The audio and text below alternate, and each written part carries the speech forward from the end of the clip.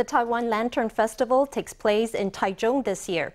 A highlight will be a 9-meter-high indoor cyclorama on the sights and sounds of Taichung itself. It even includes smells for a complete sensory spectacular. The city is also putting in place extensive public health measures to make sure coronavirus doesn't steal the show. 800 drones fill the sky, sketching out images in the air.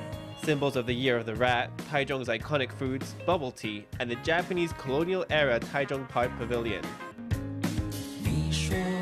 The endlessly shifting patterns of light and dark create a dazzling sky-high lantern festival. But it's not all up in the air. Here indoors, there's just as much to see. 30 high-powered projectors create a 360-degree surround cyclorama of sound and image 9 meters tall. It even includes smell.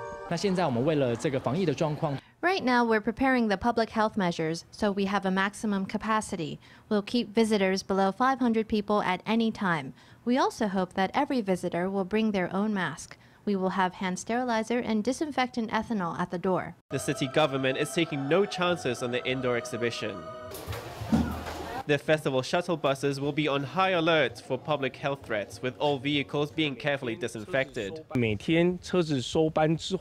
buses will be disinfected every evening without fail.